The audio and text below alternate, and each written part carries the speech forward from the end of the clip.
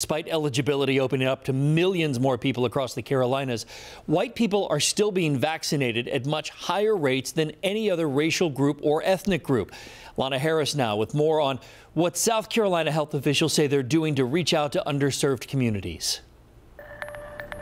Good afternoon, everybody. So the white demographic is actually getting vaccinated more than all the other race groups combined when you're looking at first doses administered. And it's something that DHEC says they are working to expand.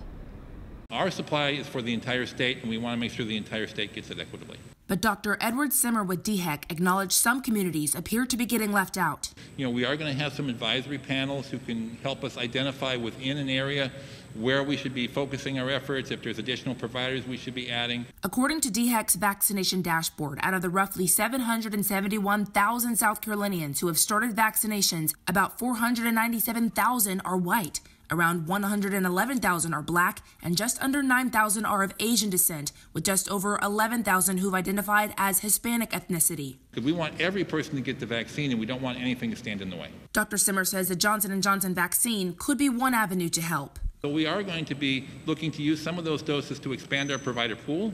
Providers who weren't able to use the Moderna or Pfizer doses because they didn't have the facilities to store them.